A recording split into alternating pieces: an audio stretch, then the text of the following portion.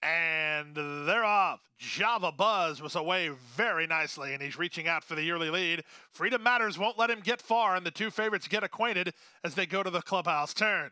King Alfredo comes away in third from Marissa's Mission in fourth, the early trailer, Timmy M.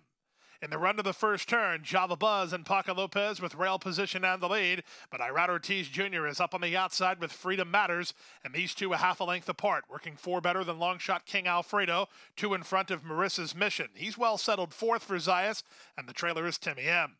24-3 for an opening quarter, so Java Buzz has the lead. He leads by 3 parts of length. Freedom Matters is still second, a gap of 4 to King Alfredo, who's now third, a length and a half in front of Marissa's Mission, and Timmy M is last.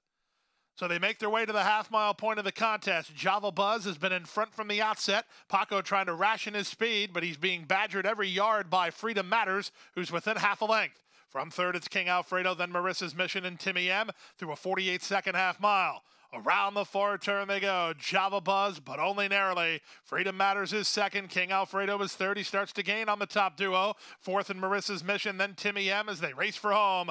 Less than a quarter of a mile to come. Java Buzz through 3 quarters and 11-3. Freedom Matters right up alongside. These two continue to spar. Marissa's Mission tries to split horses. King Alfredo on the outside. There's an eighth of a mile to go. Java Buzz digging in gamely. On the outside, Freedom Matters. Late run from Timmy M. Freedom Matters surges forward, and Freedom Matters is in front.